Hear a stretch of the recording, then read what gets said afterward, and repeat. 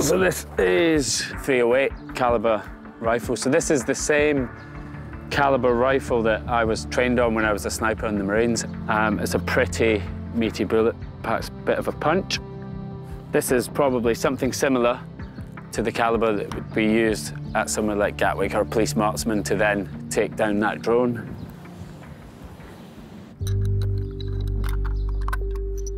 This range is now live, so if everyone can move back.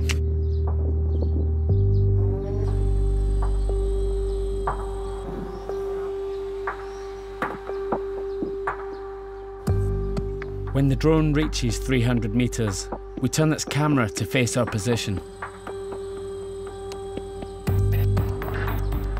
I can hardly see the thing. When you look at the drone through the sight, it's incredibly small. Bring the drone a little bit right down. At the minute, it's got a green backdrop so we can see it, and it's still fairly difficult to see. It's tiny. If the sky is anything like it is normally over the UK, it's grey and overcast like this. And that drone at 300 meters or 200 meters, you're not going to be able to see it.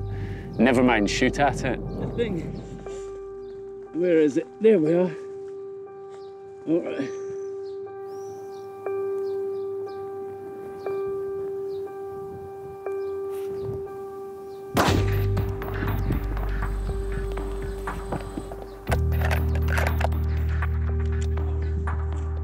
I need to go a fair bit above it.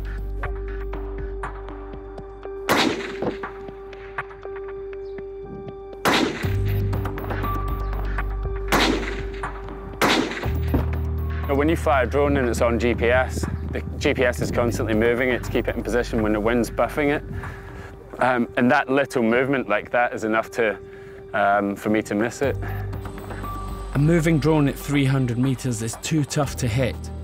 So we bring it closer and stop moving it around so much, as if the operator has paused to decide what to do next. So what distance you got there? 200 exactly. 200.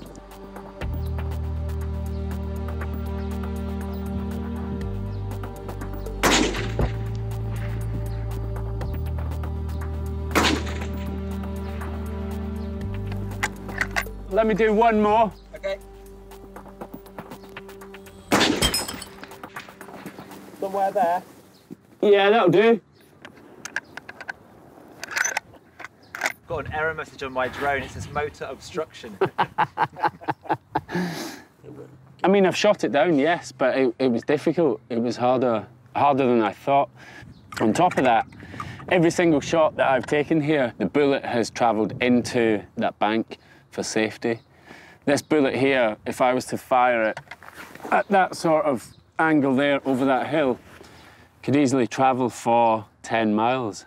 And these will still kill on the way down.